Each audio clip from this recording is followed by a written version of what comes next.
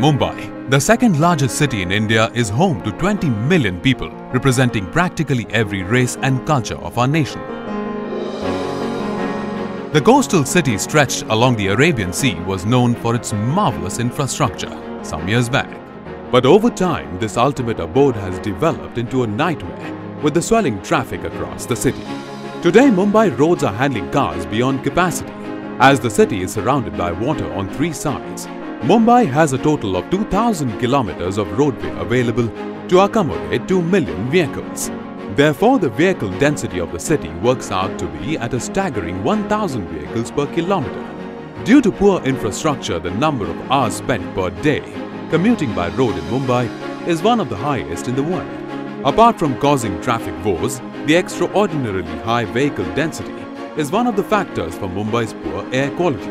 Vehicles emit more pollution when moving slowly. In Mumbai, the problem gets amplified during bumper-to-bumper traffic.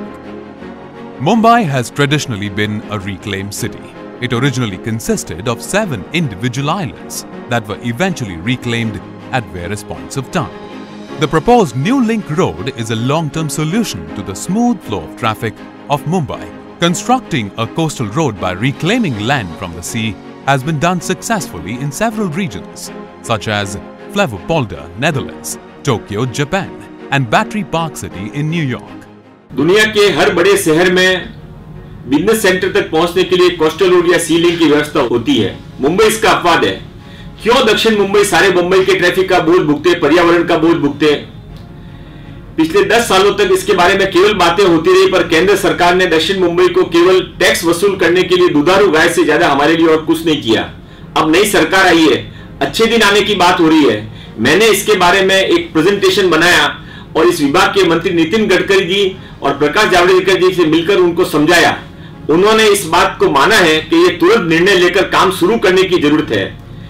आने वाले समय के अंदर हम भी अच्छी जिंदगी जी सकें, इसके लिए हम सब मिलकर कुछ न कुछ करें। ये प्रेजेंटेशन आपके सामने प्रस्तुत है। आपके सुझावों का स्वागत है। कोस्टल रोड या सी लिंक जो भी होना है अगले 6 महीने में शुरू हो, इस प्रयास के अंदर हम सब मिलकर इकट्ठे होकर काम करें, इसी भावना के साथ में धन्यवाद। The project that will stretch from Nariman Point to Virar and Nariman Point to Ghatkopar will drastically reduce traffic in South Mumbai, particularly Malabar Hill, which has borne much of the congestion between Nariman Point and the suburbs. Apart from bridges, stilts and tunnels, the coastal road will have a picturesque green space adjoined on either side that will provide recreational areas, parks and walking track for pedestrians. The total landfill for the project will be merely 8 square kilometers, and compensatory plantation for the mangroves impacted in this construction will be done.